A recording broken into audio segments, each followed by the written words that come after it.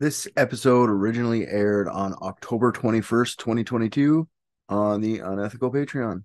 We don't have a client today, but we're in part two of our 3.5 part series on Jack the Ripper. Yeah, Bennett Rambo Art, either on Facebook, Instagram. Is that a picture of Jack Lemmon smoking a joint?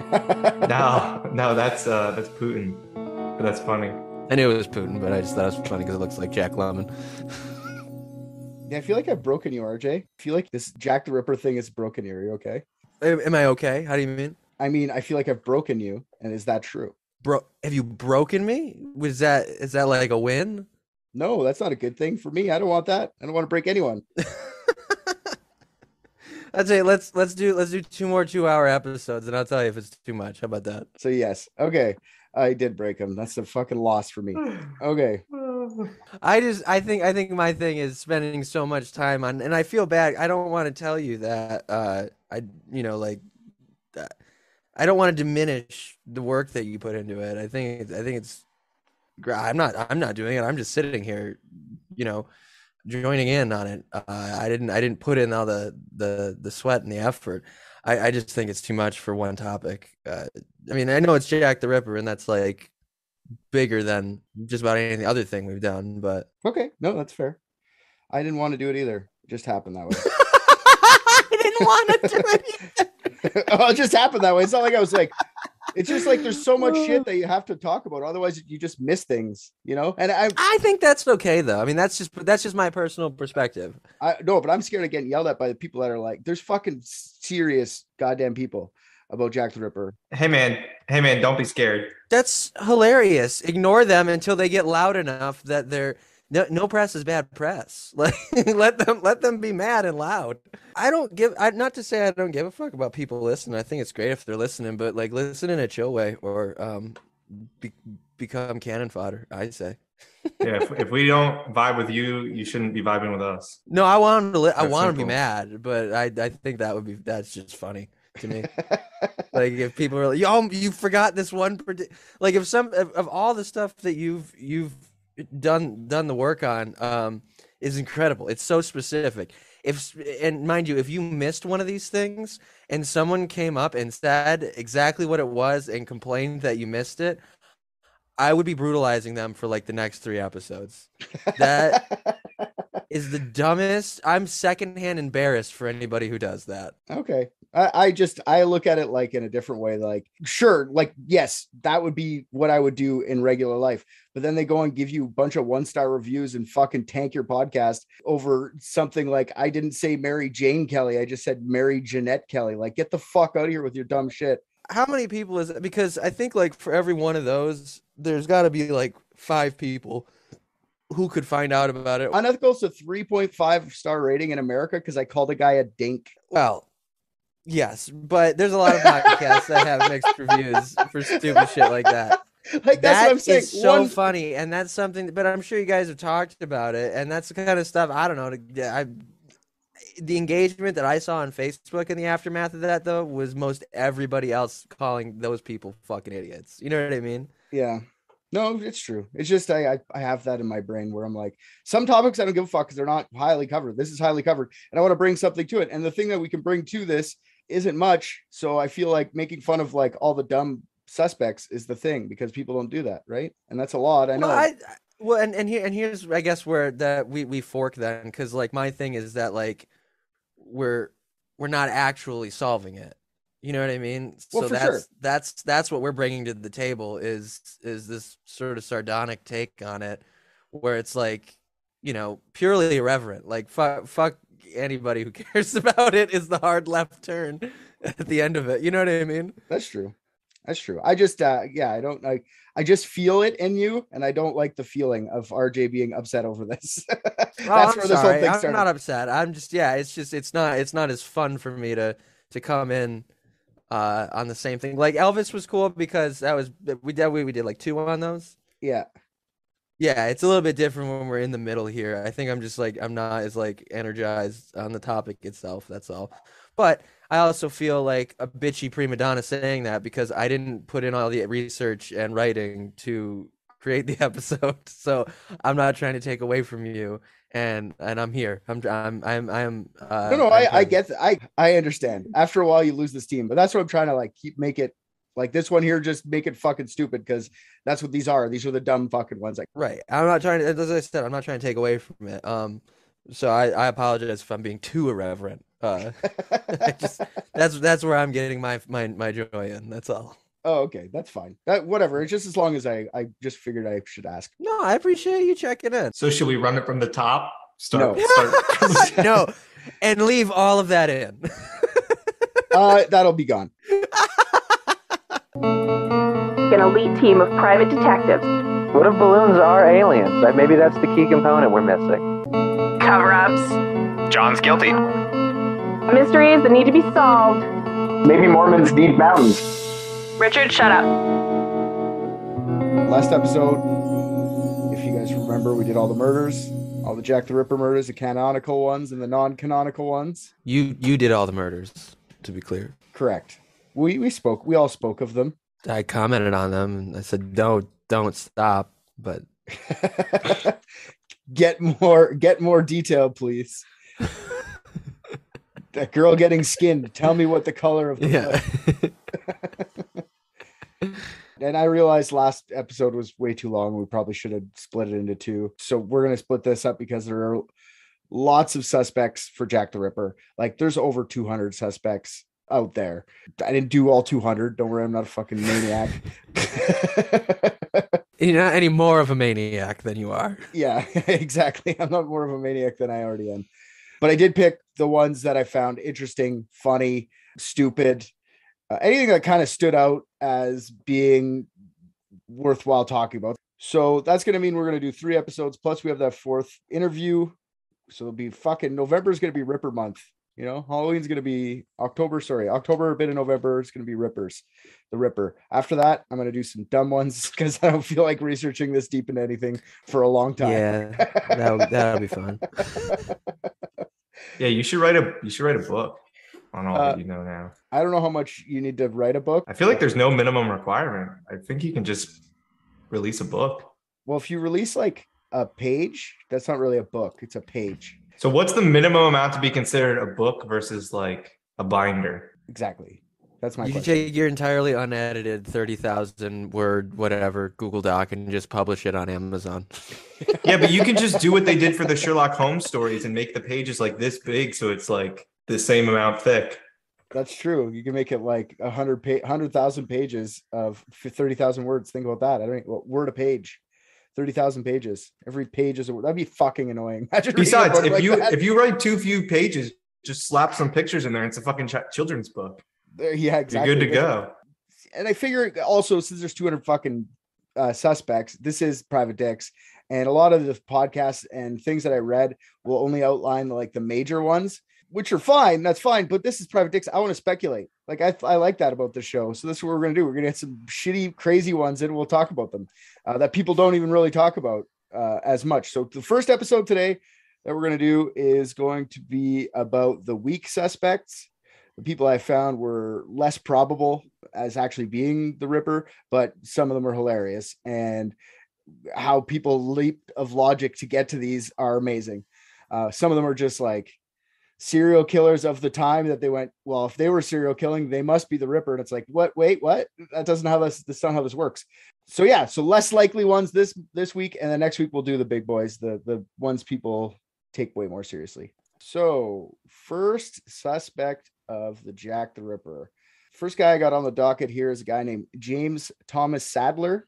He was hanging out with Frances Coles. She was the 25-year-old murder victim that isn't considered a canonical 5. She's the last one from 1891. He was hanging out with her the night she got murdered. Coles was the one found stabbed a bunch under the railway archway. I don't know if you guys remember that. She had no postmortem mutilations, didn't really match the MO of the Ripper, and he was let go by police due to lack of evidence. Sadler was a merchant marine fireman, which I didn't know that they have specific fucking sailor firemen dudes. That's kind of fun. And Coles was a prostitute half his age, and they were friends. They've been friends for years.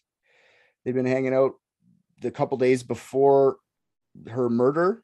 They were drinking all day for 2 days. They decided they were going to go for a tavern hop. They're going tavern to tavern for like 2 days, just getting fucking liquored. I don't know how these guys got together. Like, I think it was either she, like, he had a steady job and stuff. I don't know if she was like enamored by like the guy who could be a stable income in her life, or if it was just like the old guy who had a sex worker that he called up all the time. I don't know if it's like she liked him or she liked his money. I'm not sure. I tried to figure that out. I was like, did they fall in love? Oh, wait, that's a good question. Do you have a regular sex worker that you like always go to because you like the tried and true method? Or do you switch it up? There's both types of guys, I would assume. I would imagine there's guys that just like variety, spice of life. Some people just like to fucking stay at home every night and watch Netflix. You know what I'm saying? Yeah, well, I don't like you limiting it just to guys, but for anyone that listens to this, if you could comment in the comments or in Patreon and let us know that if you're a one hooker kind of person, or if you're a roundabout, try the different fish in the sea. Yeah, person. What the fuck did you want me to say? No, it's just funny. Well, however you identify. Do you like mumble? Rick the feminist over here, like, hey, women fuck whores too. Yeah, you're calling them hookers. Yeah. He, she's, and theys. Yeah. All love prostitutes. Hey, I mean, listen, if there's one thing to get canceled for, it's not being inclusive in prostitution. 100%. There's OnlyFans for every gender. I've never come across those. That's just me. All right, I'll send you some. Okay, thank you. Thank God. So they've been drinking for 2 days, and the night of her murder, apparently somebody saw them fighting. They were in an argument. I don't know what it was over, but they must have made up because Coles's landlord saw the two of them back at her guest room at around 1:30 a.m. the morning of the murder. Now, according to the landlord, Sadler left the room, came back a couple minutes later, covered in blood. Can I intimate what the argument may have been? Yeah, please. Okay, so the guy's like, "Oi, you can't keep bringing that rope into bed," and she's like, "Well, it's the only way I can fall asleep. It's how I'm going to do it." Yeah, I think she was a little bit higher class. I think she was like, she actually had a guest room. Like, I think she had a room. This Francis Cole. Oh, okay, all right. Was it a room or one of the coffin beds? Yeah, I think it was actual room. So I think she was okay. she was doing well for herself. Yeah, he leaves and then comes back covered in blood, and then he goes to the landlord covered in blood and goes like, "Can I get back in the room, please?" And she's like, "No, you fuck, get out of here. Go to the hospital if you're covered in blood." That's what the landlord assumed. He just went out and murdered someone.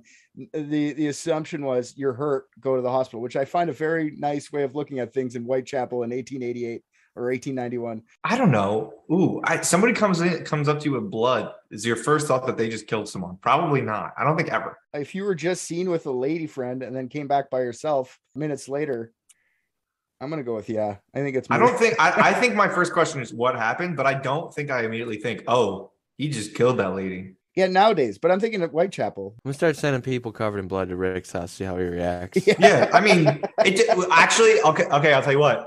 It depends what door they come to. If they come to the front door, I'm like, oh shit, are you okay? If they come to the back door, I'm like, what the fuck is this guy doing? How amazing would it be if like one of these days, like I could set it up somehow when we're recording. As we're talking, we just see behind Rick that door open up and a bloody person comes sauntering out. Happy Halloween, everyone. I'll tell you what, I blame it on you guys. He yanks the pistol under his desk off and just shoots him dead. I opened that door the other day and the light was on. I must have left it on ever since I opened that for you. Nice. You're welcome. Yeah. You left it on, I'm sure. Not what was that old story? That small Japanese woman that was living in that man's house for months and months on end. The light switch is on the outside, so definitely was me. Yeah, she crawls out from under the couch, turns it on, and then goes and crawls underneath there once you go to bed. She's locked in there, so she can't hit the switch. I got you. I'm with you. He asked the landlord to get back in the Cole's room, but the landlord told him to go to the hospital if he's covered that amount of blood. After hearing this, and also finding out that Sadler had sold his knife that night for some tobacco and a shilling, the police arrested Sadler for the murder of Coles. Now, since Coles's neck had been sliced, the police thought for sure that they had caught not only the murder of Cole, but they also thought they closed the whole Jack the Ripper case. Sadler proclaimed his innocence and called upon the Seamen Union to help back him up, which they did. The what? The Seamen's Union. Okay, that's what I thought you said. Yeah, you just wanted me to say semen again. No, I just wasn't 100% sure. I want to make sure before I bake that into a theory later that I heard that correctly. We Okay. have to ask for consent before we make people get us horny, Rick. Fair enough. Oh, you were talking to him. Yeah. He's like, say it again. Say it again. Semen. Yeah, which they did, which I find I didn't know that like the semen union would have been that big, and they give him a lawyer and everything. And the police's case fell apart quite easily with a bit of scrutiny. The blood on Sadler's shirt was because he said he was just mugged just after he left Cole's room and he was trying to get cleaned up. It had nothing to do with, wasn't even his blood. It was the assailant. He kicked the shit out of these guys who tried to assault him. And they found the knife. They went looking for the knife that he had sold that night. And it was an old blunt piece of shit knife that wouldn't be able to OJ anyone. Case falls apart. Metro Police still looked into Sadler for the rest of the murders because they were like, fuck this guy. He looks suspicious. Let's check him out. He had an alibi for all the other murders. He was out at sea, so it's pretty hard to get him for that. So he's not our guy, I don't think. He probably did kill Coles. That's what I think. I think he actually fucking murdered that chick, but I don't think the rest. But even though he's not the guy, the media still thought he was and reported it that way anyway. So much so that when Sadler entered the courtroom, there was almost a riot. The rabble rousers were calling for Sadler to be lynched. Cops had to beat the crowd back with their billy clubs. Billy clubs. Is that good like semen? No? All right. Beat their billy clubs. Are you asking if Billy Clubs turns anybody on? Beat their billy clubs. I don't know. Oh, okay. If Billy Clubs turns you on, down in the comments, please let us know. Yeah, so the city's on edge. The media's not helping. He was found not guilty, but later on, he actually sues the newspapers and he wins a shit ton of money. So this is probably one of the better things that happened to him. Yeah. So if you want to get away with murder, join a union. Yeah, for sure. You want to get away with murder? In the metaphorical sense, you are correct. In the actual literal sense, I don't know if that's true, but Police union, baby. yeah, that's true. That's true. Boys in blue. So that's our buddy Sadler. Next suspect that they leaned heavily on was John Pizer, the leather apron. We spoke about him in the first. You guys remember talking about JAcck or John Pizer, the prostitute robbing sandal maker? I don't at all, but I will act like I do. I do remember him, but I just point of clarification. Okay. He was robbing female hookers, or he was robbing streetwalkers, sex workers, the ladies that were on the night. So he'd come up to them, and then he was hunted down as a leather apron. Remember, he was in hiding. Everyone thought he was the killer after the first murder because everyone was like, "There's a guy who keeps holding us up and beating the shit out of us. It must be him, right?" And he was a Jewish sandal maker, but he didn't really ever make sandals. All he did at night was just like, "Hey, lady, want to have sex with me?" And then he would like rob them. No, not ringing a bell. I remember the rope thing vividly though. So yeah, okay. Well, if we need that to come up again, I got that on lock. It's not, but that's okay. We can still talk about the rope many a times. I'm sure we're gonna say the fucking workhouses or whatever very soon. But yeah, so he had alibis. He was actually caught 2 days after the second murder. And then there was more murders that happened after, so it kind of like fell to the wayside. But lots of people still attribute Leather Apron as being the guy, which I don't think so. I just wanted to mention, I'm not going over details again. If you want to listen, go back to the first episode. That includes you, RJ. Yeah, you fucking idiots. You can't remember nothing. He's not going to just reiterate a whole episode. Go listen to it, stupids. Alienates the entire fucking listening crew audience. Thanks, man. Pal, you did by doing 4 episodes on Jack the Ripper. Fair enough. Next suspect is a guy named George Hutchinson. And he's the guy I mentioned last week too. He was the last guy seen with Mary Jane Kelly. She went out and asked the guy for 6 pence. He was the last guy to ever see her, and he was like, "I don't got any money for you, lady." He was questioned. He gives police a detailed description of the man that could be Kelly's killer, Mary Kelly's killer. What makes him a potential suspect? Some say he gave his accounts in way too much detail. Like he was giving like the guy was 5'7.5" curly mustache. Like he had time. He didn't get questioned for 3 days after the murder. So he had lots of time to think about what he was going to tell the police. It was just way too accurate for a person's detail. Here's the big laydown with him. So he was the last person to see Kelly hours before death. He also left London to Australia in July 1889, right after the murder of Alice Mackenzie, which is one of the non-canonical murders. He left right after, and then the murders kind of stopped, right? I also see accounts that Hutchison was in love with Mary Kelly, and for him to have murdered her or anyone else was unimaginable to everybody else around him. Like, he loved this girl, and everyone said that he was like very torn up over this whole thing. So I don't really think that he was the guy. I don't know, for Kelly at least. I maybe he killed the other ones. Maybe he just loved Kelly. From what I see, this guy was a good guy, and people just throw him under the bus because he was the last person to see Kelly. Big deal. I kind of think that's a very accurate for a lot of murders. When you see you're the last person to see them, sure, but I don't think so with this guy. Just from what I read about him. No, you're don't second guess yourself. Nobody who loves somebody ever murders them. That never happens. For sure. But why murder all the rest of them? That's the thing. Like, sure, he loved them. Love them all. He loved them all, dude. He falls in love easily. Okay. Yeah, he's a serial killer and a serial dater, a serial romantic. All right. Please leave Adam Levine alone. Okay. This is timely too for anyone listening on the Patreon. Just make a reference and then call it timely. Yeah, well, it is timely. Did you not see You the shit about Adam with Levine? it, though. It's not. Oh, No, yeah, I was sorry. making the joke about Adam Levine because doesn't he sing a song about falling in love easily? But then he also just Oh, cheated on maybe his he wife does. or I something. thought you were just referencing something happening. No, I was referencing Adam Levine as a person in general. I thought it was like as if you made like a good quip and you were like, "Ooh, clever, Rick."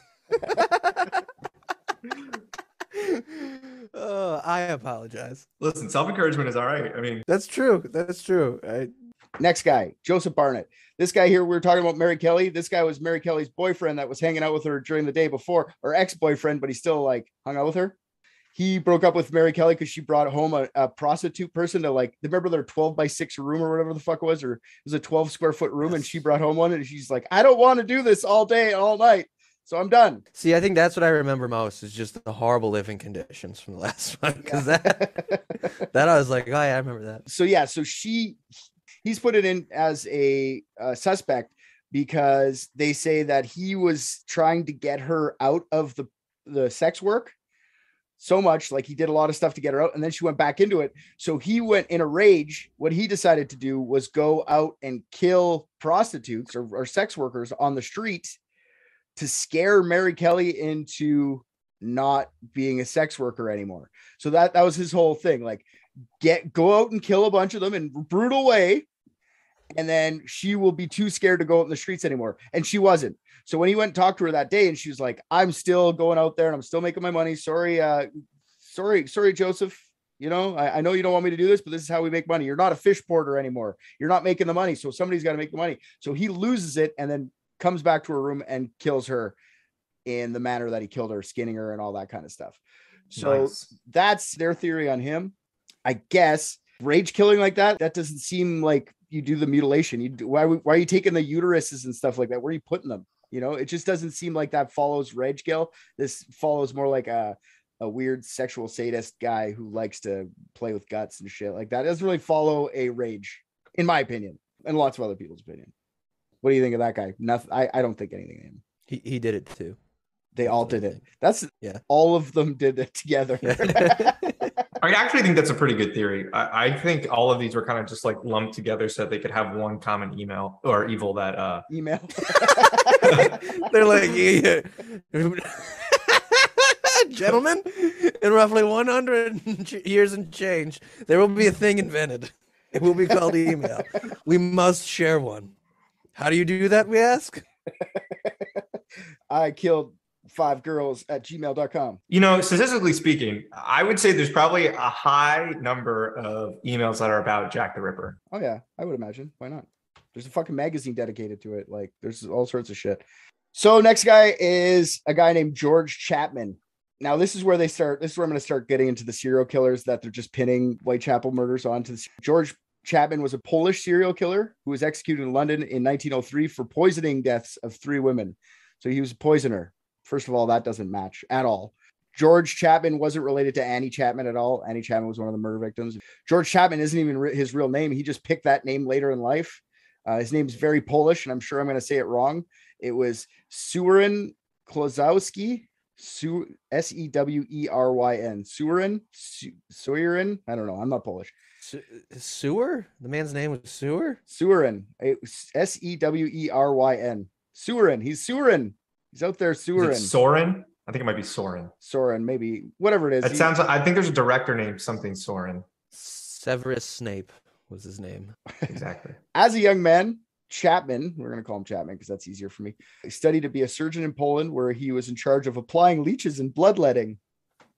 Like they got the kids to come in to be like their apprentices, and that was their jobs. Like the fucking 12 to 16-year-olds, like, you get to put on the leeches, kids. Like, woo. He did scrub out of med school though, a couple of years into it, but he did get the knowledge of where all the body parts would have been and how to, like, he was studying beside a surgeon, so he had that knowledge. Okay. He immigrated to London at approximately the same time the Ripper's killings began. So there's a plus to him, or a minus, I guess. I don't really, maybe it's not a plus, but it's, it adds to him being a suspect. He had a job as a barber in the East End of London during the same period as well.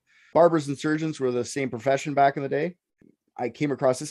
This is why barber poles are red and white. I didn't know this. It's because they would like have their bloody rags just hanging over the edge of their porch.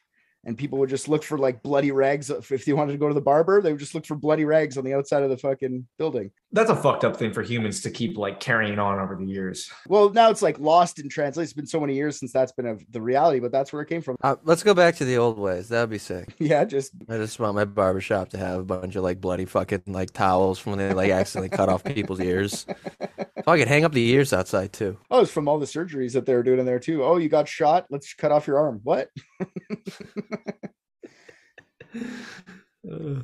George was a ladies' man, according to what I was reading. He had a wife in Poland when he immigrated, and he married once again once he got to England. So he also had 4 mistresses, 3 of whom he killed. So those are the people he killed, his mistresses, with a substance called tartar and emetic, which is basically just like arsenic poisoning. When Chapman was found out and arrested by a policeman named George Godley, Frederick Aberline, which is like Aberline or Aberline, I've seen it pronounced 2 different ways. He was like the guy searching into JAcck the Ripper after the murder stopped. So he's a big player in this whole thing. When they caught Chapman, he apparently proclaimed, "We've got JAcck the Ripper at last." So he thought Chapman was the guy. And it's only because he was interviewing people at the inquests, and he interviewed one of Chapman's mistresses named Lucy Badusky. Not even kidding. Badusky. I like that. Lucy Badusky. It's a great name. It's a fucking sitcom character's name. It's like a tertiary character on Seinfeld. For sure. She said that Chapman would be out at night for late hours all the time. And then he was a known misogynist. She was talking about how he used to beat her all the time, and he used to beat all his other girlfriends and wives and mistresses. He had violent tendencies. One time he was so mad at Lucy that he pinned her down on their bed, choking her out. And he only stopped when a customer came into the barbershop to get like a cut or whatever. The shop, like their house and the shop are the same thing, kind of like when we were talking about the Axemen of New Orleans. And then Lucy, when he let her go, finally, she like reached her hand underneath the pillow and found a fucking long ass knife there. And she was fucking terrified. And then Chapman later that day said, "You're lucky that fucking guy came in for a haircut, because I was going to cut your goddamn head off." Chapman's description matches a bunch of the same descriptions. There's 13 different witnesses to seeing JAcck the Ripper over the course. He matched the description, so he goes that way. Chapman also disappeared and went to the US in 1891, right after the non-canonical murders ended. And then it was 1893, he took the name George Chapman. He took the name because he got with a girl named Annie Chapman, which is the other fucking girl that got killed. Anyway, so he just took her last name. He's like, "My name's George Chapman now." I just find that funny. I don't like that. Like, I remember when I went to college, my roommate was a Chinese dude, like from China, and his name was like Chiang or something. I don't know what the fuck it was, but he's like, "My name's Fred." Like, why don't you just tell me your real name, man? Like, it bugs me. Like, I'm too stupid to say your name. Some of them prefer it, and I think it's a part of I think it depends. It's contextual. Not to like give you like a bummer answer, but I know a couple of people who have like, like they're like Peter or Barry, and that's not, you know what I mean? one comic I know. He's the one whose name's Peter. He's very funny, Peter Wong. He's got a joke about it that I cannot possibly do justice right now. But like the premise of it's funny by itself, whereas like his teacher just could not pronounce his name, so he's just like Peter. And then he was like, "Nah, he's just Peter." No, and that's what I figure it is. But I mean, like, yeah, it's fair. It's fair, I guess so. Because like I would make the effort to try and figure out how to. But a lot of people would just be like, whatever they're wrong or whatever they would like, whatever. I get that. That makes sense. Yeah, I think it's something about like them being like, "Oh, cool, we have assimilated with that name." Yeah. But also, I don't know if you can tell, but I'm not a Chinese immigrant, so I can't really speak for them. Well, good thing you did. Yeah. In 2011, Robert Milne, a retired Metro Police Directorate of Forensic Services, identified Chapman as the most likely culprit in a paper he published. Milne used geographical profiling to determine that Chapman was the most likely suspect as he lived close to all the victims. Do you guys hear about geographic profiling before? I knew about it, but I didn't understand that that's what they were doing. It's pretty cool how they'll like figured out a bunch of serial killers with geographic profiling just because of like the center of where everything's so close to each other. It's not as random as the people what might want it to be, you know? I thought it was arresting people based on where they're from. That's just profiling, my friend. That's racial profiling or Yeah, no, they sprinkled that one on top at the end, RJ. They don't start with that. They just end with it. Gotcha. Yeah, no, it's like an FBI thing they do now, which I found that interesting, the geographic profiling. He lived closest to most of all the victims, where he worked and where he went. There's a couple guys that get geographic profiled in this too, that they all say he's most likely because of geographic profiling too. So it's not a fucking exact science here. So Ripperologists are divided as to whether or not George Chapman is a viable suspect for the Ripper killings for a few reasons. One, serial killers don't typically change their MO. Like I said, it's hard to think that Chapman went from brutal mutilations to poisoning and only a few years later. There's doubt to whether or not Chapman would have even been able to speak English at the time of the Ripper killings.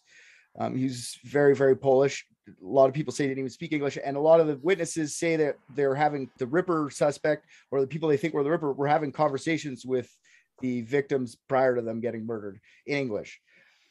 So there's that. He also killed 3 women he knew. So that kind of doesn't go in the MO. JAcck killed apparent strangers. Well, hold on. How do we know they're strangers? That's what I mean. We don't know who he is. Because they're not really all connected to each other except for like the sex trade. Like if they were and being murdered by JAcck the Ripper. That's true. Like there's things that make them think there is too. Like one of the bodies was found like yards from his shop, like not very far from his shop at all. I don't know. Sometimes I find like a lot of these suspects, like I was saying earlier, just get bunched in because they committed another murder.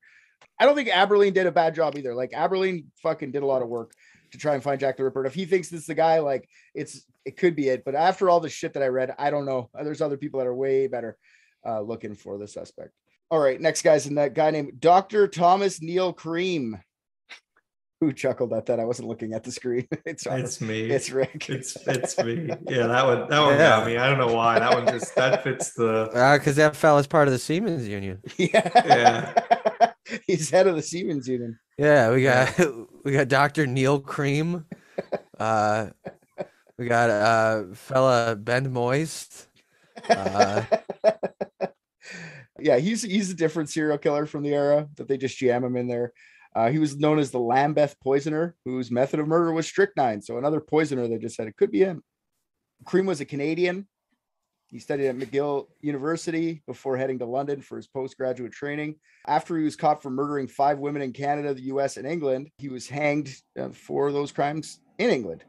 His hangman, James Billington, claimed that Cream's last words were, "I am JAcck the," but didn't get to finish as his neck was breaking when he was saying it. He's trying to say he was jacking the fuck off. You're going to be pleasantly surprised. You're going to be pleasantly surprised. Sounds compelling, but there's a lot wrong with the suspect. First, this is just a rumor. No other witnesses or official reports that confirm that his final words were, "I am JAcck the," crack his neck. The big one is that he was in an Illinois prison for murder in 1888 when the murders took place. So I don't think it's possible for him to be in London at the time. But Ripperologist Donald Bell speculated that Cream had bribed officials and had been let out of prison before his official release. which was 1891, by the way, after his brother bribed officials to commute his sentence. So 1891 is when he actually headed to England. But this fucking guy, Donald Bell, says, no, it was 1888. Cream just got himself a lookalike who sat in his prison cell for him. And his brother went and got that guy taken out. Like, I think his brother would know who the real guy is. His brother was. And another one of Cream's biographers explains the I am Jack the final words in this way. The biographer says that Cream was just about to be hanged, and as he stood on the scaffolding, loses all control of his bodily functions and stammered, not I am Jack the, but I am JAcck. Ulating is what he thinks the guy was about to say. Incredible. Yeah, people misheard a jizz line. Very unlikely. He kneels in creams. He stands in creams, and he hangs in creams. He does it all. Very unlikely that Dr. Cream was Jack the Ripper, but very likely that Dr. Cream was yelling that he was about to come. His name is Dr. Cream. Maybe that's why he killed all those women. That was just like the sad, ironic, like affliction. His name is Cream, and he just can't stop premature ejaculating. And that's just never not funny. So, you know, I mean, they're gonna laugh, and he's a piece of shit, so he's gonna kill him. He is definitely on the list of suspects. They're like, my God, some of these fucking guys will make some stretches, and this is what these guys are today. So James Maybrick. This one takes a long time to get there. Okay, so James, unlike Maybrick, Neil Cream, yeah. James Maybrick was a cotton merchant in Liverpool during the time of the murders. He was poisoned by someone, typically said his wife, because she actually did get convicted of the murder. She was sentenced to death, but that was later commuted to prison for reasons I'm not going to get into. Life in prison. She didn't actually get hanged. She just ended up staying in prison. Maybrick wasn't the suspect in Jack the Ripper case until 1992. Then in 92, Michael Barrett, who was a scrap metal dealer, claims to have a diary that belonged to Maybrick. In this diary, Maybrick confesses to the 5 canonical murders as well as 2 of the non-canon ones. The journal apparently gives descriptions of the murders that only the murderer would have known, and it ends with, quote, I give my name that all will know of me, so history do tell. What love can do to a gentleman born. Yours truly, Jack the Ripper. So this guy, I have Jack the Ripper's fucking diary. Okay. The provenance of the diary has been debated amongst ripperologists ever since it entered the scene in 1992. Barrett first claimed he got the 64-page diary from his friend Tony Devereaux in a pub. While drinking with his buddy Tony tells Barrett that he had a diary that belonged to Jack the Ripper and asked him if he wanted to see it.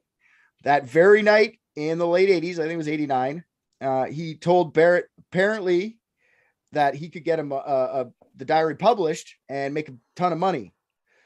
And it was published a year later. But as soon as you publish something like that, especially in fucking Jack the Ripper stuff, the scrutiny starts coming. So after looking into this, the ripperologists go crazy. Tony Devereaux died in 1991. And so they couldn't question him. So when they go question his family, where the fuck did Tony get this book? The family were like, we've never heard of this diary ever. I don't know what you're talking about. So they asked Barrett again, confronting him like, Tony Devereaux never had a diary. Where did you get the diary? His wife chimes in from the back and goes, his wife's name Anne, she chimes in stating that she had the diary and it had been in her family for as long as she could remember. And she had given it to Tony to give it to Barrett so he could write a book about it.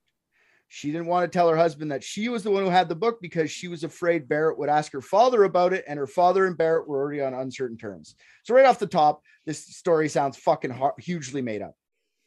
All right. Then experts start looking for hard evidence for this fucking diary. So first they looked at the pen and paper, or the paper and ink, to see if they were from the proper period. The book was from the Victorian era, for sure. It had 20 pages from the front ripped out, though. The ink tests were inconclusive. 3 tests were done, 3 different answers. Some concluded the authenticity, some don't, some are inconclusive. So there's all 3. It's all across the spectrum. The handwriting itself was more of a 20th century style rather than a Victorian style. So fuck you, man. And if you compare writings that we know are from Maybrick with the writings in the journal, it's clear that the handwriting isn't from the same person. 3 years after this book is published in 95, Michael Barrett swore in 2 separate affidavits that he was the author of the journal. I wrote it. And then almost instantaneously right after, he recants, says, I didn't actually write those. It was my lawyer. I didn't agree to that. Yeah. So Robert Smith, the author of 25 years of the Diary of Jack the Ripper, the true facts, and current owner of the diary, claims to have authenticated the journal. Authenticated it not to James Maybrick, but to James Maybrick's brother, Michael Maybrick. Okay, so it's not James, it's Michael. Bruce Robinson, another ripperologist, helped Smith authenticate the book. Robinson started by figuring out the journal's true history. So apparently in 1992, the journal wasn't from his wife. The journal was found under some floorboards at a house named Battle Crease House in Liverpool that was supposedly owned by Maybrick just before his untimely demise. Another named house, which I thought you might find is fun, Battle Crease. The electricians were working on the house, so they found it. One of the electricians, Eddie Lyons, found the book. Lyons told Mike Barrett about the book, and they both got it published. The same day Mike got the book, he called the publisher saying he had Jack the Ripper's diary and would they be interested in putting it in. So this is how they got it published. He just didn't want to tell anybody about Lyons because Lyons would have got questions asked him. So he told him about a guy that's dead. Just his drunk electrician buddy found it in a house. Maybrick or Maybrick's brother doesn't sound like a viable suspect, especially since Barrett admitted to writing the journal at least once. So the theory's dead. That's what I think. Or is it? Da-da-da. There's another fucking piece of evidence that links Maybrick to the murders. In 1993, a pocket watch was presented as evidence by a different man than Barrett named Albert Johnson. I'm not really sure where he got it, but I think I saw one place that Johnson found the gold-plated watch at a pawn shop. The watch was traced back to Victorian times, so that checks out. The timepiece was created in 1847 or 1848, and it was a common watch for the gentlemen of the time. Now, the interesting part about the watch is it had engravings within the inside cover with the names J. Maybrick, I am Jack the Ripper, and the initials of the 5 Cannon victims all within. They start looking into this watch now, the fucking ripperologist, like, is this fucking timepiece real? So they get the engravings tested to see if they are forged. Now, this Dr. Stephen Turgoose of the Corrosion and Protection Center at the Manchester Institute of Science and Technology got to study the watch first.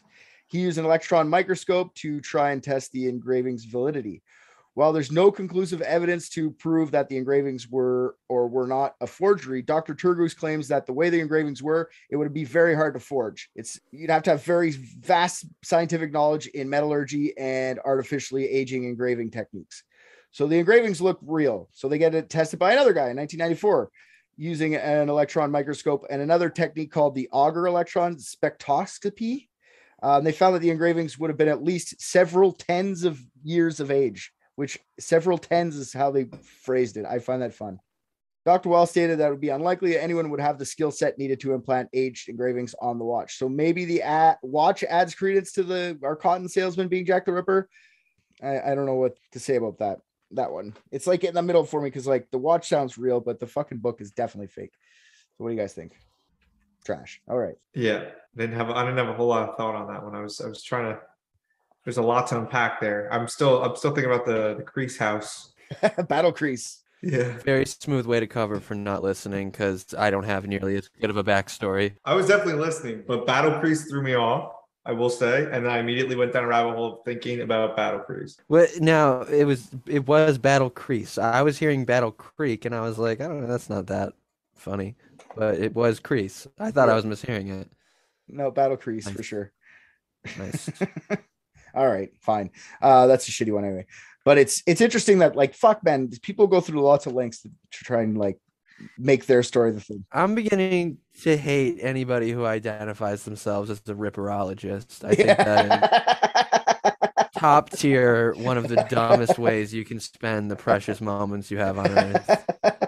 And not even like just researching Jack the Ripper. That's fine. As soon as you start giving yourself a name for it, though, then we have problems. I agree to a point because like, man, oh man, you could have done a lot of things with your life. You spent like, you wrote a book about this. You made up shit and made it like a book just to like, it's so far off like in history that it's not really taking advantage of these victims anymore. Like who gives like, it's like 100 years ago, but that's what it is. It's like such exploitation of these fucking. But counter argument. I know that you said that like, it's just so lame, but like, what if this person wrote this book, made like a decent amount of money, and they live off of just talking about Jack the Ripper, and they really love doing it, and they're like living their best fucking life. Like, sure, they're weird, but Yeah, that's true. Yeah, no, I mean, like, that's fine. That doesn't mean I respect you. Like, I mean, that's like good for you, but it's the same thing as like a social media influencer, like just some bitch pulling her titties out in a bikini to take a pic on, like, in Aruba on Instagram, like, and then getting 75,000 likes and doing an ad for skin cream. Same thing. Ooh, a Jack the Ripper themed OnlyFans. Jack the Ripper skin cream. That's what I kind of thought. Oh, this thing. Snuff films on subscription. We can do that. Francis Tumbledy is the next guy. This is our first American suspect. What's this? Hoodities?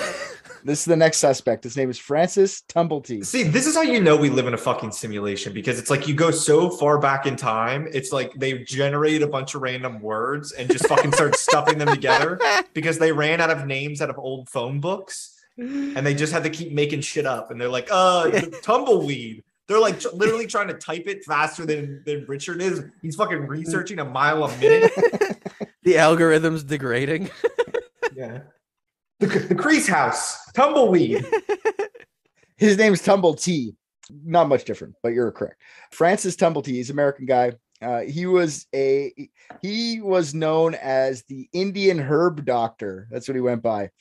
He was a snake oil salesman guy, doctor guy, one of those guys that went town to town selling his fancy questionable products like Tumblety's Pimple Destroyer or Dr. Morse's Indian root pills. This is some of his products. He was sick. Doctor, and I say doctor with quotations because I think he just called himself a doctor. Tumblety proclaimed himself an expert on French cures for sexual diseases. Wait, what was that first word? French cures. Yeah. Oh, French cures. French cures for sexual diseases. You just get another sexual disease, and then it overlaps with the other one, canceling it out. So that's how we do I bet you that slaps with some fucking bruschetta, though. Oh. I do like how when sounds like it does. You do your French accent, you put like a fake smoking cigarette, so that I know that's that's how you turn it on. That's great. Yeah, that's how you visualize the French aspect of it. I can do the accent all that I want, but I need to have the nice puff puff. Yeah, he's that guy. Like literally, what you think of when you think of the door to door or the town to town salesman guy. He's that. He like. People used to say that he dressed like in a circus outfit. That's how they described it. So he would just dress fucked up, bring a bunch of fucking boxes of probably just literally like water with some sort of ginger in it or something and be like, I could cure all your ails. I always think of the cowardly little old butterball guy from Red Dead Redemption, the first one. Yeah, I haven't played those games. Oh, man. But yeah, probably. He's a funny character. Probably. He wasn't known as a violent guy, but he was linked to the death of one of his patients. He was never prosecuted for that, but I'm sure it's like, I could cure your venereal disease. Just take this. And then they died of whatever he gave them. I'm sure that's how it happened. This guy was full of shit too, not just like in his products, but like he would go around telling tall tales. He told a story once that he met Abraham Lincoln. You tell that was one of his famous stories. I met Abraham Lincoln. He was a good guy, which bit him in the ass later on in life, because when Lincoln was assassinated, Tumblety was arrested for alleged complicity in the assassination of the president. Tumblety was accused of being friends with David Harold. I guess that guy was arrested with John Wilkes Booth. I don't know American history that well. That's not a thing that we would know either. I found it funny that you like had to defend your research assertion after you just went fucking like 15 miles deep on this guy. Hey, remember, he's afraid of the haters. As soon as he gets one thing wrong about John Wilkes Booth, we're gonna be like, "What? What the fuck did you just say?" I love John Wilkes Booth loyalists. If you're a John Wilkes Booth loyalist, drop something in the comments. Is that your new thing? Drop shit in the comments. Yeah, I'm waiting for somebody to kind of like combine them all together and just like drop one insane comment. I do want to see what some of these comments that he's suggesting people to drop would say. I've never heard of a John Wilkes Booth loyalist, so that alone would be interesting. I don't know. Maybe you guys knew about that. I don't know anything about America. I just fucking read that. That's weird. It's kind of rude of you. I know everything about Canada. You think since we've been friends, you would learn everything there is to know about our country. My fault. Like we did. My fault. Inconsiderate of me. I know. Yeah. So he was eventually let go for that. But I mean, this is the kind of shit this guy got into, like tall tales, bullshit all around, wherever he went. Although not violent, Tumblety was a huge misogynist and used to denounce all women. He hated sex workers the most. He used to say that all over the place. I hate sex workers. And he blamed his hate for women and sex workers in particular on his failed marriage to a sex worker. One of the famous Tumblety legends is that at an all-male dinner party, he had displayed his collection of uteruses preserved in jars. Proudly boasted to his guests that they came from every class of women. In May of 1888, Tumblety made his way to... Do you think that, like, because you said he displayed them at a dinner party, was it more like, hey, look at these, or was it like sort of like the carving stations at a buffet, and he was like serving them the uteruses, the uteri? The uteri, I think that's multiple of, yeah. Apparently, he used to have them in his study, and he just like had a party, and he brought them all out. Like, look at this one. This is from a rich lady. Look at this one. This is from a poor lady. Do you think there were so many potential suspects because the police just cast a very wide net? Or do you think there were so many suspects because everybody hated women back then and anyone could have just been fucking killing them? Ding, ding, ding, ding, ding, ding, ding. Because it sounds like a lot of these suspects had an issue with just women writ large. I just fucking said that the other day. This guy is not a guy, it's guys. Who is JAcck the Ripper? Yeah. Men. It was more of like a community thing. Hey, I'm gonna kill a woman tonight. Who wants to join? Hey, I'll join. Yeah, me. I can't. I'm too tired from killing women earlier.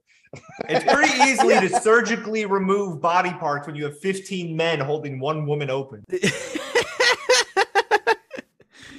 what I'm saying. We act like dudes don't just fucking love almost cutting women's heads off. Yeah. That is like... No, it's true. Because that's the other thing. It's like how much of the fucking articles that are actually written up on it were accurate. You know what I mean? No, or how much of it was sensationalized. There's a whole thing called yellow journalism back then that was like, take a thing. Oh, yeah. Back then? No, but like that's where it started, is in England back in those days, and it still continues to this day. But I mean, yep. Tumblety made his way to London in 1888 to peddle his wares. In November 1888, the 55-year-old Tumblety was arrested in London for gross indecency. Gross indecency in London in 1888 was code for having gay sex. Incredible. So while awaiting trial, Tumblety was granted bail, which he posted. And then he fled the country via France back to America because he heard rumblings of the police starting to point the finger at him as being the JAcck the Ripper. I love how he flaunted disembodied women's genitalia or reproductive organs, and they were like, "This guy's all right." And then as soon as he fucked the guy, they turn on him. It's true though, and that's what I say. Like, why do you think? Why did they think this was the guy? Maybe it's the uteruses. Maybe it's the personality and skill set he claimed to have. Maybe he hated women, or maybe it's because he's gay. It's probably the gay one. Yeah, but it's just so funny because, like, what's like the ultimate rejection of women? Like, it's not even having their jarred uterus. it's fucking a guy. So you think all those misogynists would be on board with him? Like, yeah, pal, fuck women, or actually don't. That's. Police in America, like Scotland Yard called America, said, hey, this fuckhead left. Gross indecency was just a minor crime back, like minor enough where they're not going to chase him to America and get him fucking sent back to London for it. But they called him and they called the American police and they're like, hey, this guy probably did the JAcck the Ripper stuff, so watch him. The American police start to follow him and they see no indication that Tumblety was involved in anything, so they dropped it. Scotland Yard eventually did drop the accusations as well because there was another murder that happened while Tumblety was in America. It's one of the non-canon ones, so he's come back around as maybe being a fucking suspect these days, but back then they dropped it because there was another murder. But I don't think, he obviously didn't do it, but I mean, he's fun to talk about, the snake oil salesman. They were really digging. Who could it be? The snake oil guy. That guy that didn't cure my syphilis at all. Let's get him. Weird one to jump to. Why? Everybody had syphilis back then. That was like the big problem. Yeah. Also, he was gay. What bigger sin could you? Of course he's evil. He had sex with a man.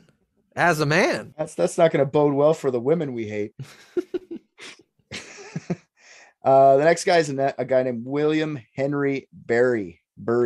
I'm not sure how to say that one.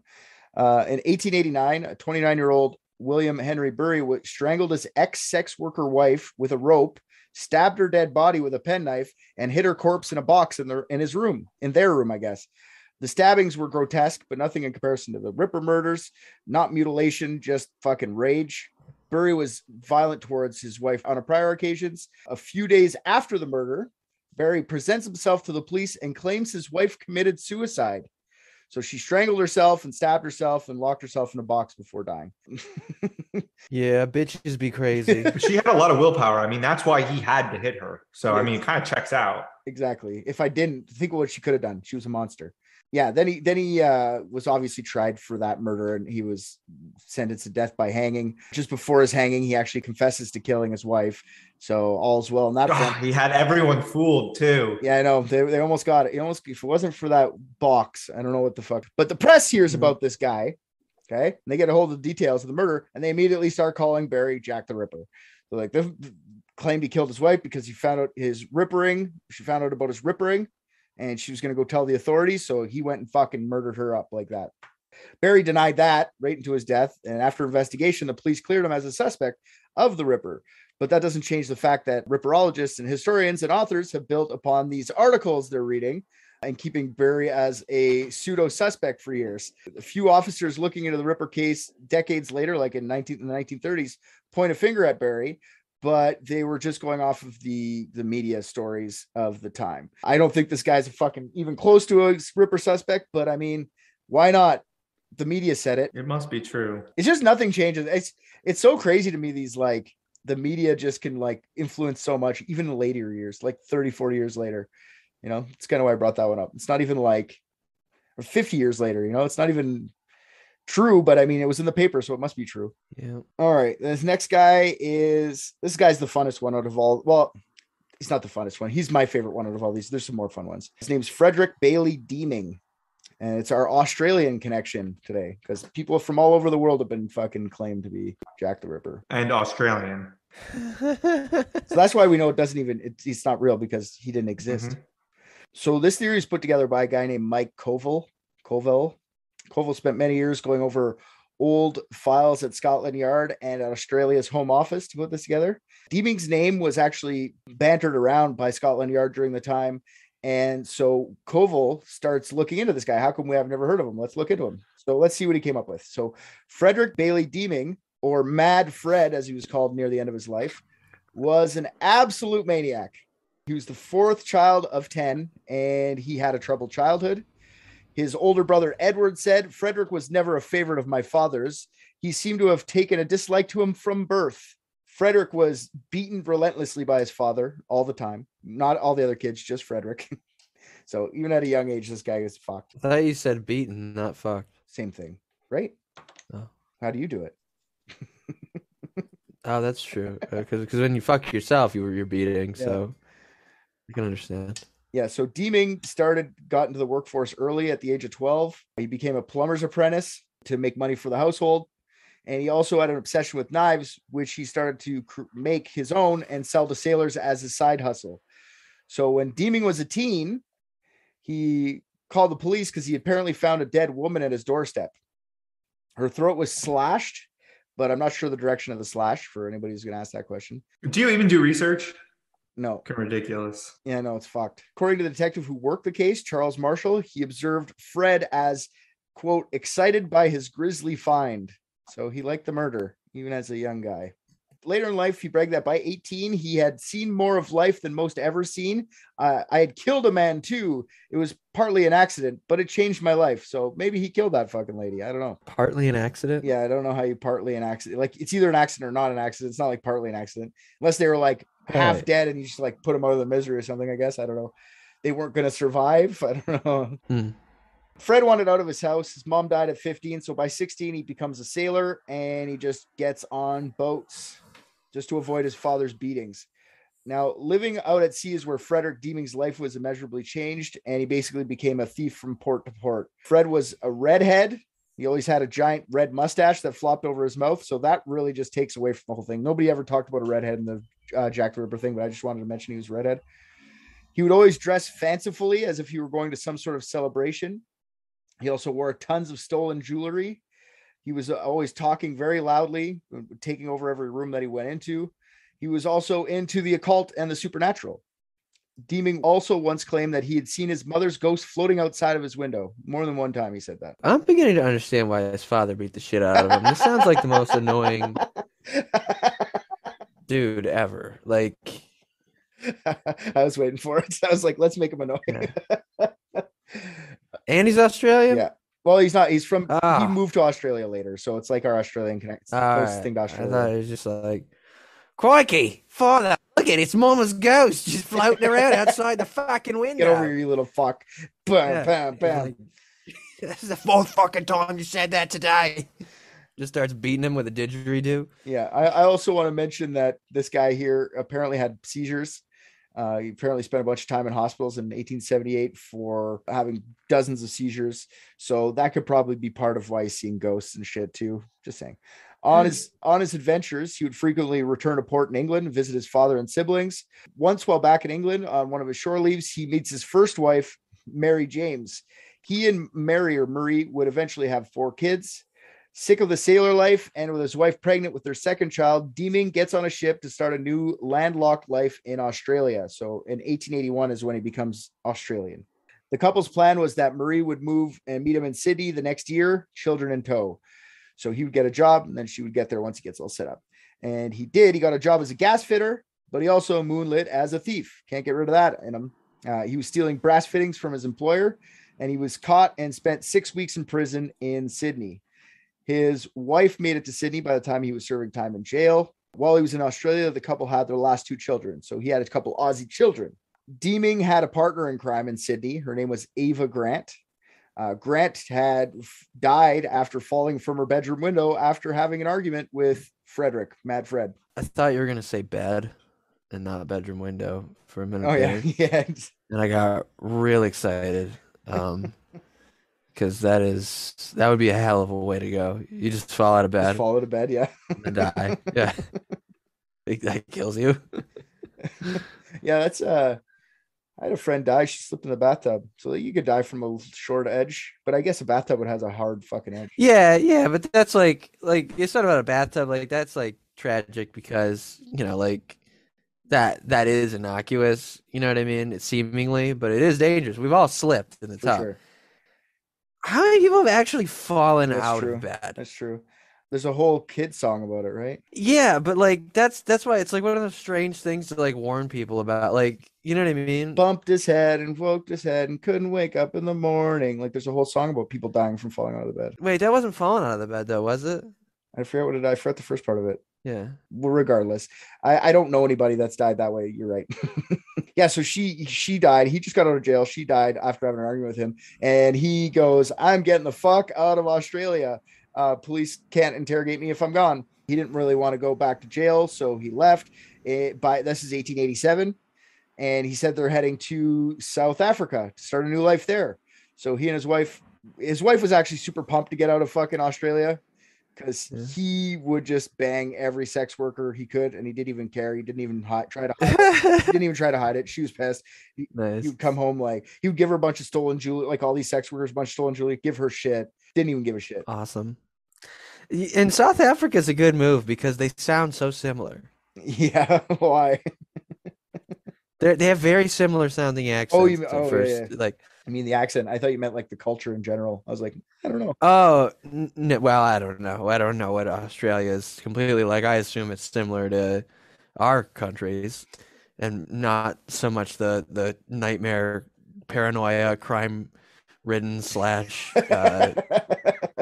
fucking super hyper racist insanity that's going on down there For sure. in South Africa. I know it's crazy, like fucking gated communities. Anyways, I don't even got to get in South Africa. Yeah, no, they literally all think a race war is like imminent. Yeah, it's crazy. It's scary. There's a whole side note with the Blade Runner guy. That's a funny story. Ever like the guy who like went in the Olympics with his 2 legs gone? That guy that from South Africa that Oh my God, yeah, Pistorius, Yeah. isn't that his name? killed his wife.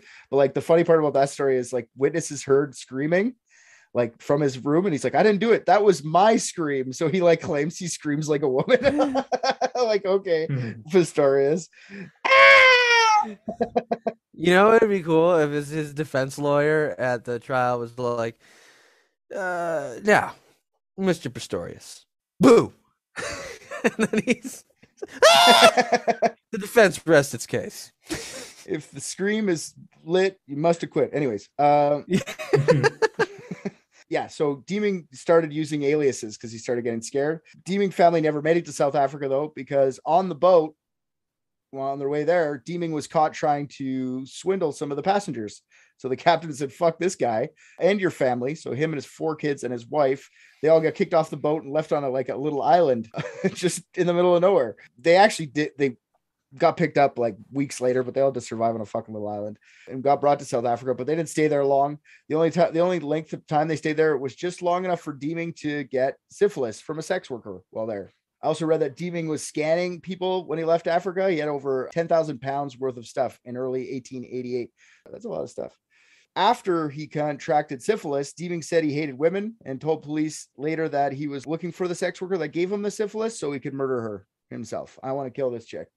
I'm looking for her. Police of the time claim that Deeming was active in Cape Town during 1888 and 1889, but it's like murky to see. Like, I don't think 1888, 89 is when he should have been in London if he was killing people. And it's murky. I can't figure out what he was doing if he was there, but it seems more likely that he was in South Africa at the time, because this is the story he comes back to London with. He says when he got back to England, the stories go that he had a lion cub by his side that he claimed he rescued after killing its parents with his bare hands. So was he just in fucking Cape Town raping and pillaging there and stealing over there? Or was he killing lions with his bare hands and going back to London? I'm going to go with he's probably still in Cape Town, but people put him up. It's murky to see. So maybe he was there. Let's go with the assumption he did go back to London and he did do the murders. Let's just say he was there for the murders during the time. I kind of we have to keep talking about later in his life so you can understand why he's a suspect. So November 1889, Deeming's back on a ship heading back to South Africa.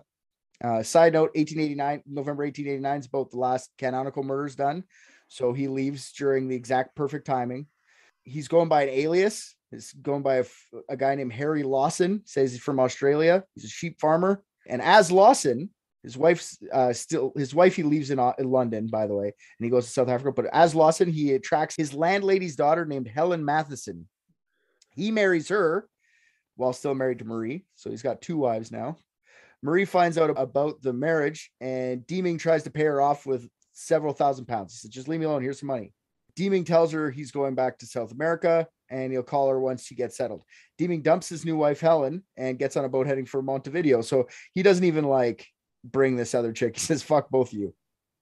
On his way, he tries to swindle a jeweler and he gets caught. And this time, instead of just getting dropped off on an island, they turn him back and send him to England to go back to jail. So in 1891, he's released from jail and heads to a small town called Rainhill, which is near Liverpool. He settles in a hotel using the name Albert Williams, so another alias. And then he claims that he's a senior army official. He's just retiring now. And then here he falls in love with another lady, a widowed shopkeeper's daughter named Emily Mather.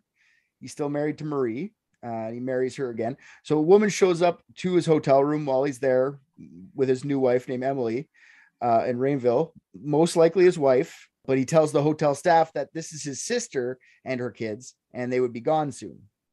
So shortly after the departure of his real wife, Deeming complains that the drains in his kitchen weren't working properly, and he offers the hotel people, like the hotel manager, that he'll fix them. Just let me fix them. I'll fix them for you. So he fixes the kitchen. And then he just fucks off. As soon as he fixes it, he leaves, gets on a ship, heads back to Australia. And he brings his new wife, Emily Mather, with him. They get to Australia on December 15th, 1891. He rents a house called Dinham Villa, which is another named house. Only 9 days after his arrival in Australia, on Christmas Eve, Deeming murders Mather and buries her body under the hearthstone of one of the bedrooms, covering her body in cement. I don't know why. Probably just because he's a piece of shit. He'd paid a bunch of months in advance at this villa, but as soon as the cement hardened, he left. So March 1892, when it's clear Deeming wasn't coming back, the landlord starts to rent out the villa again. The new tenant claims that she smelt a disagreeable smell in the second bedroom. It was so bad that they found themselves barely able to breathe. So the police were called and they found Mather's body in the dried cement. Her skull had multiple fractures from a battle axe and her throat had been slit. I'm not sure which wound killed her, but they were both pretty fucking bad. They have drawings of them. I'm sorry, did you say a battle axe? Battle axe, yes. What? How? He smoked her in the head with a battle axe? I don't know. What do you mean how? He got it from battle. This guy's a pirate. Like this guy literally, he has axes and shit. He's a fucking psycho. That just does not like. I don't care. I mean, maybe like you told me this happened in the 1500s. I'm like, okay, battle axe, everyday household item. But 300 years later, Yeah, I got a buddy named Steve who's got like 4 battle axes. I think there's. Yeah, I was gonna say, you don't have a battle axe? I don't. I got friends who like got katanas. Like, what do you have that for? I don't have a non-battle axe. I got a bunch of axes. I live in the bush though. Oh, almost right away. As soon as the media hears about this, they guess what they do. This is my Whitechapel murder. So like they automatically just say brutal axe, slit throat, must be Jack the Ripper. So the police were on Deeming's tail pretty quickly because he was such a character and left an impression with his jewelry and fucking weird celebration clothes. And then when they spoke with Mather's family in England, they knew that Mr. Williams was actually, in fact, Deeming. So he fled again by boat, this time with his alias, a new alias, Baron Swanston. Swanston was an engineer. All right. And then on the ship that he was sailing away with, he found a 19-year-old woman named Kate Routsfell. And he asked her to marry him the day after he met her. And she said, yes. Why wouldn't you? You met an engineer. Yeah. Oh, back then that was auto marry. After talking to a guy on a day in a boat? I don't know. Did he kill her with a morning star? Yeah, so she says yes, and they head to a small mining town in Southern Cross. The police investigation led them to find that he'd been auctioning off, like Deeming had been auctioning off various household goods in Melbourne, and followed his trail to Southern Cross. They catch him about a year after they found the body of his second wife, after many swindles and misadventures with his new wife. On his person, when they arrested him, they found a dagger, 5 pocket knives, 4 razors, an axe, and a black cloak, like the fucking Jack the Ripper kill kit. Jesus, what like then like a long bow, a short bow, some throwing stars, fucking one of those ones that you put through like your fingers, those like stiletto looking knives. What are they? Size, yeah. 5 of those. Yeah. It's just funny that they have pictures, like drawings, renditions of all the knives that he had. It's kind of fun. When they arrest him, this is about the time when investigators in London found the decomposing bodies of Deeming's first wife and 4 children under the floorboards at the villa he had been staying with his second wife. They all had their throats slit from left to right, including the 4 kids who were aged 18 months all the way up to 9 years. Maybe all their throats were slit at the same time with a really long dragon bone greatsword from Skyrim. Everyone stand there, don't move. Just laid them all in a row. Daddy's mad, don't move. Yeah, I crafted this morning. My smithing skill is insane. Deeming was taken back to Melbourne for trial. Alfred Deakin, who was later Prime Minister of Australia, was his lawyer. Alfred Deakin was an interesting character. He's really into the occult, and apparently he claimed to have hypnotic powers and can control others using mental commands. This is who was in charge of Australia for a while. Patty Deakin, his wife, also was a spiritualist, claimed she could speak to ghosts. So the trial was full of spiritualistic stuff like that. Like, the trial was awesome. The trial was so packed, you needed a ticket to enter. Deakin argued in court that Deeming's dead mother's ghost used to wake Deeming up at night and demanded that he killed all the women he loved. That did not work, and much to the chagrin of Australia's future Prime Minister, Deeming was convicted and executed by hanging at Melbourne Gaol in May 23rd, 1892. 10,000 people partied on the streets after Deeming was hanged. So he's a famous murderer of the time. Now, apparently on death row, Deeming confessed to being Jack the Ripper. No. Maybe he was. I just think he was like, fuck it. If I'm gonna be famous, I'm taking it all. There's like similarities, like brutality, but like killing Stop when he leaves London. He knew Catherine Eddowes, one of the victims. He banged her a couple times apparently. So that's something. With a warhammer. Yeah, he got her with a warhammer for sure. I don't know. Just because throats are slashed doesn't mean you're the same killer. Like, he killed to get out of having a family. Demon killed. I don't think he killed just for like sexual.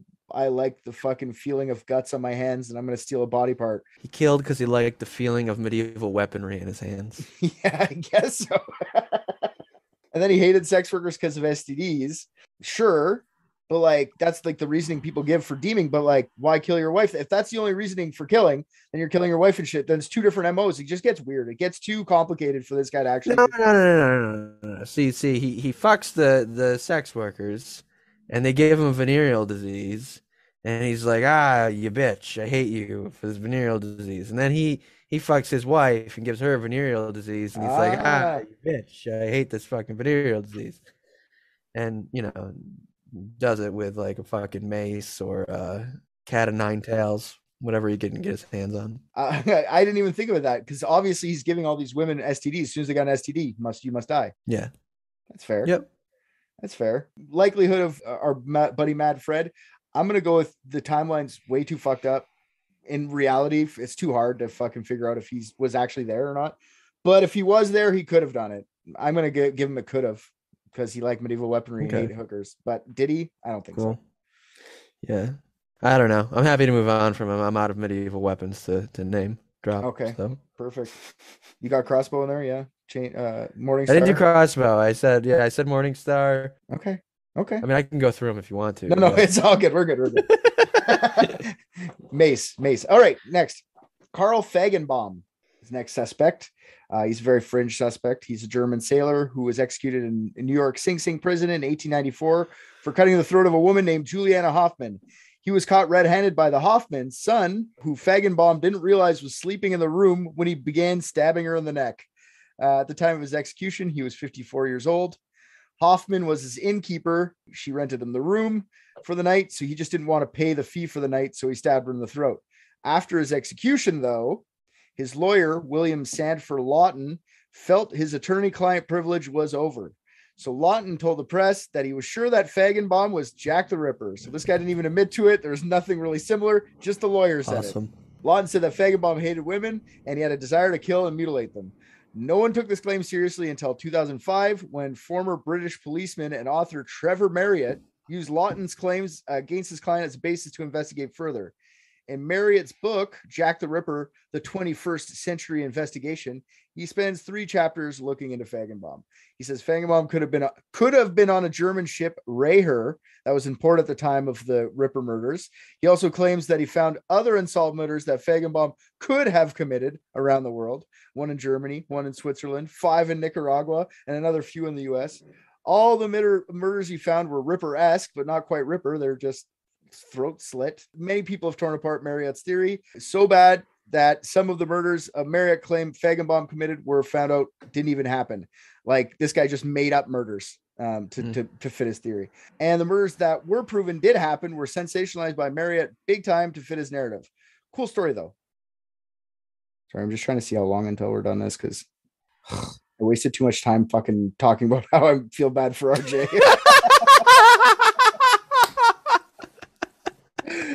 Oh, and I made it worse for myself. No, I love that. I love the while trying to, midway through apologize for taking too long, you take longer. That's my favorite. That's why you have to leave it in because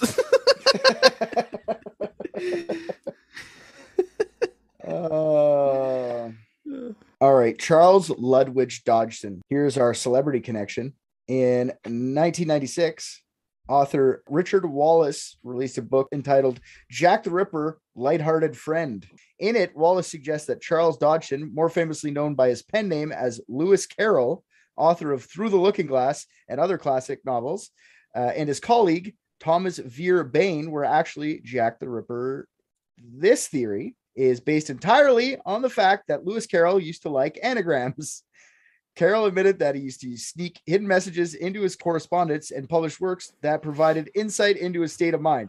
Knowing this, Wallace would try to anagram many of Carroll's work. Wallace then suggests that the books that Carroll were writing at the time of the Ripper murders were actually anagrams for admitting to the murder. So like the nursery version of Alice in Wonderland, or like the kid version of Alice in Wonderland that he was writing.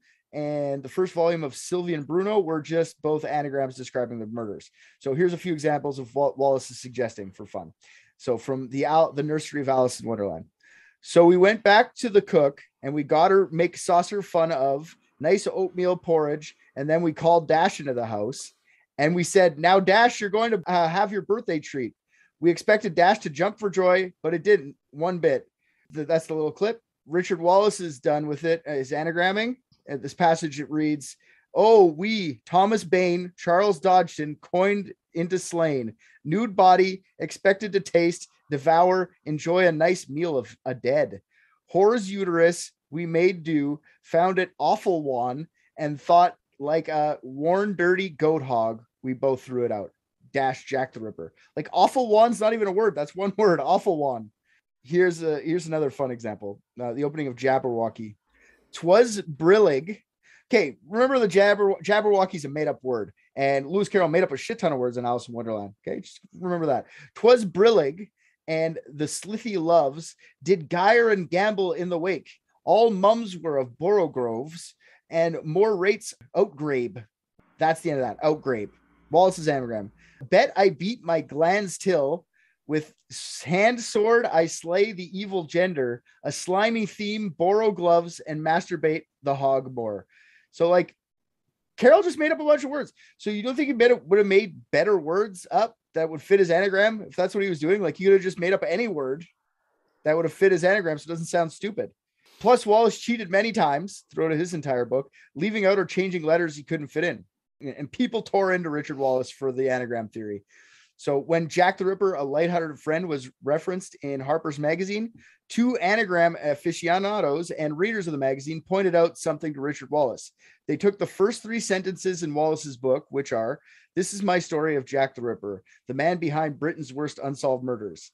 It is a story that points to the unlikeliest of suspects, a man who wrote children's stories. The man is Charles Dodgson, better known as Lewis Carroll, authors of such books as Alice in Wonderland." They made it into their anagram, which was this, these anagram aficionados. "The truth is this. I, Richard Wallace, stabbed and killed a muted Nicole Brown in cold blood, severing her throat with my trusty shiv strokes. I set up Orenthal James Simpson, who is utterly innocent of this murder. P.S. I also wrote Shakespeare's sonnets and a lot of Francis Bacon's work too." So they just fucking, they just trolled the fuck out of him. That's pretty good. Richard Wallace never responded. Not once. Awesome. Yeah. Wallace never put up any type of hard evidence to back his theory in the least. This is probably the dumbest of the theories. James Kelly's another one of the one of them. James Kelly was an upholsterer from Whitechapel during that time. And when the killings happened, he had just escaped from the Broadmoor Asylum. In 1883, James Kelly killed his wife with a penknife.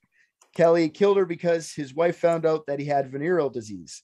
She didn't know anything about sex. Man. Yep. She didn't know anything about sex because she was apparently a virgin. So up until this point, she thought she was the problem because James just kept telling her that he would have sex with her, but your pussy's got a deformity. So I don't want to. Meanwhile, that's what he would tell her. Meanwhile, he's upstairs injecting like Dr. Dumbledee's whatever shit into his dick. That's awesome. What if it was just because it wasn't a penis? It was a vagina. He's like, no, it's deformed. It doesn't get me hard. It's all inside out and disgusting. So when she figures out like, oh wait, my pussy's not fucked up, it must be him. She confronts him and he loses it, repeatedly stabs her in the throat with a penknife, calling her a prostitute. Oh yeah. Don't ever confront your crazy sex obsessed husband about anything. No. James Kelly is declared insane and remanded to Broadmoor indefinitely. After police hear about James Kelly escaping Broadmoor, they're on the lookout for him. Mostly Kelly is running from the law the whole time. Police never find him. I'm assuming that he didn't do any of these murders, but who knows? James Kelly, here's the funny part about James Kelly. James Kelly returns to Broadmoor on April 22nd, 1922, after 40 years of being escaped. He's deaf. He was poor. He had shitty health and he was about to die. So when he shows up at the door, he said, I escaped 40 years ago. I want to come back and die with my friends, please. So they let him back in and he dies 2 years later. Incredible. The reason he's a suspect is he's crazy enough to kill with a knife.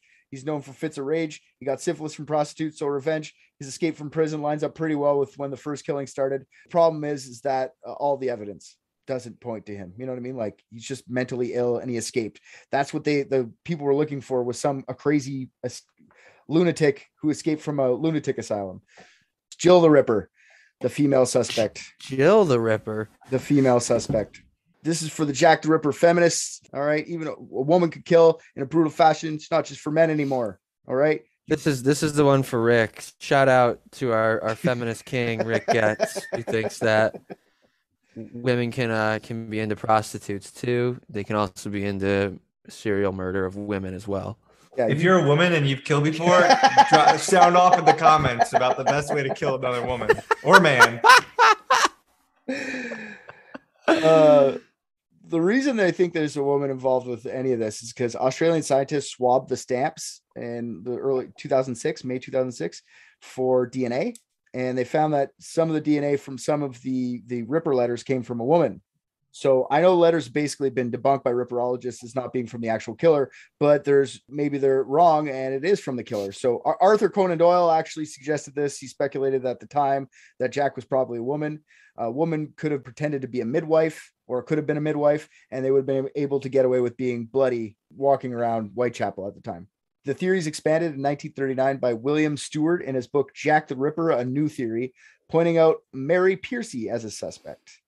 Mary Piercy was actually a girl named Mary Eleanor Wheeler.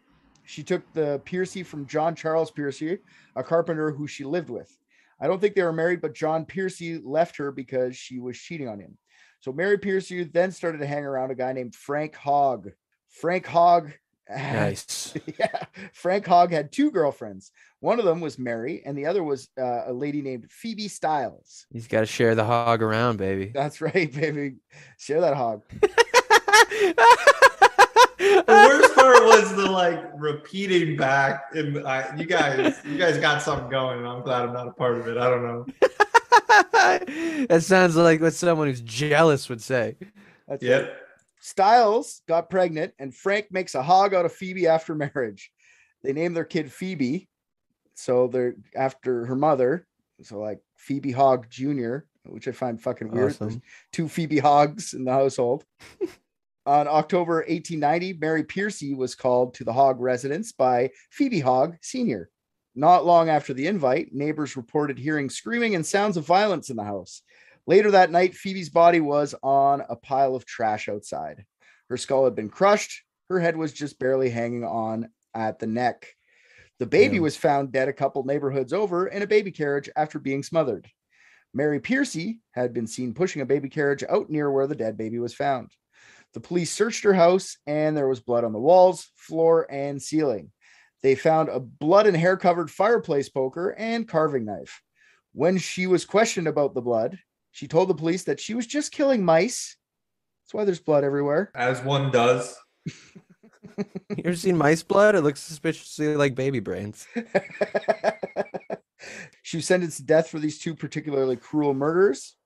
Piercy did claim innocence for those murders. She was just killing mice. But her final words before execution were, "My sentence is a just one, but a good deal of evidence against me was false." Did she feel like she deserved to die for other things she did? Are you guilty, Jill? One last thing I saw about Mary Piercy was that she took out an ad in a Spanish newspaper that read, MECP, last wish of Mew, have not betrayed. So like Mew is her real initials, MEW, but MECP is if you want to get right into fucking craziness, it's the first letter of 4 of the Ripper victims. First letter of the name of 4 of the Ripper victims. But no one's actually ever figured out why she actually put that into that Spanish newspaper. But if that's the case, it suggests that Pearson was working with an accomplice or something, because she was in jail when that fucking ad was taken out. So Jill the Ripper is probably not. It's just they found a fucking brutal murderer woman from back then and dumped it onto her, which they've done about 4 times so far. So those are the fucking stupid suspects, the ones that are dumb. The other ones, they all have a lot. Like the next episode will have the ones that are more, they actually fit in, they line up more with what actually happened, and they make a lot more sense. So we'll go through them. I can't, like I said, I can't go through all 200 of them. Sorry for people who like to hear this shit, but I thought we were going through all 200 of them. I counted like 194. I feel like we're just shy. That was like 8. I don't know. There's a couple bonus suspects in a couple of those stories. If we upset even one person who calls themselves a ripperologist, I will consider this a success. Yeah, okay, so we'll come back next week. I'll give you guys some more details on this fucking douchebag, huh? Woo! I just watched Private Dicks, and I think RJ's the funniest. What? Come on! Hey there, all you private dickheads. That's probably not the name we're gonna stick with. Anyways, RJ here. I am here to tell you thank you for listening to another episode of Private Dicks. If you liked what you heard, go on Apple Podcasts, Spotify, anywhere they take your reviews, drop us 5 stars, say something nice. Also, what you just heard was from last season. If you want current episodes as they're dropped, head on over to patreon.com and search up Unethical Podcast. That's our mother podcast. I was not aware Private Dicks was a spinoff. I'm going to renegotiate my contract. On Patreon is a full 16-episode season, more of Private Dicks, uncut videos of each episode, and many more things are getting added all the time. You can also find all of Unethical's content on there, so go listen to that. And if you're already a patron, fuck yeah, dude. You're the best.